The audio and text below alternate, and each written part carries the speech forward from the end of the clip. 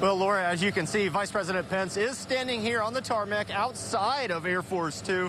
It actually touched down about 25 minutes ago, and he is just now deplaning. Now, I want you to just take a look. There are a number of dignitaries out here meeting the Vice President, who will be leaving RDU shortly to head over to Thales Academy in Apex. He's going to be taking a tour of that school. It is one of the few in the state that is already in session, and they are touting how they are doing that safely, and the Vice President really wants to get a look before heading over to RTP. He's giving the crowd a wave here now before stepping into the motorcade. Now, that motorcade, again, will be heading to Thales Academy before heading out to RTP for a roundtable at NC Biotech. That is a company that is working on potential COVID-19 vaccines, and he also wants to discuss Operation Warp Speed with them.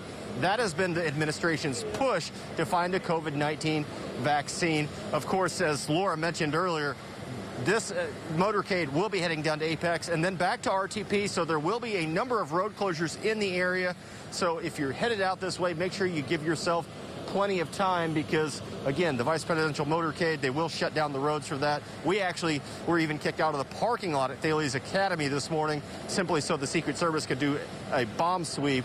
So safety is the top priority out here right now. And again, the motorcade is preparing to depart. Harrison, if you don't mind just panning over here to our right so you can just get a look at how big this motorcade is.